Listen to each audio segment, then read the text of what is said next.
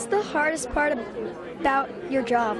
Well, one of the parts is trying to keep the taxes reasonably low for the residents and provide services at the least possible cost.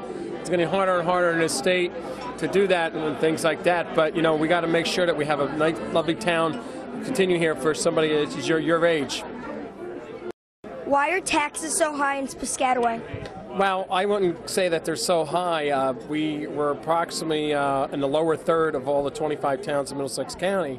But one of the problems there, what we're addressing is we have an issue where we have the corporations have a lot of tax appeals. We have a very high vacancy rate with the industrial areas right now, which means that the homeowners that own homes have to pick up more of the share of the property tax. But what we have done over the last several years is streamline the municipal government and the services to try that to be the most efficient level, knowing that every dollar counts for taxpayers. So we're trying our best, but yet we're still providing snow service, fixing up the sidewalks and the curbing, and having beautiful parks, a lot of good senior citizens center programs, and overall aesthetics recreation programs for young people like you and things like that. So we're trying our best here.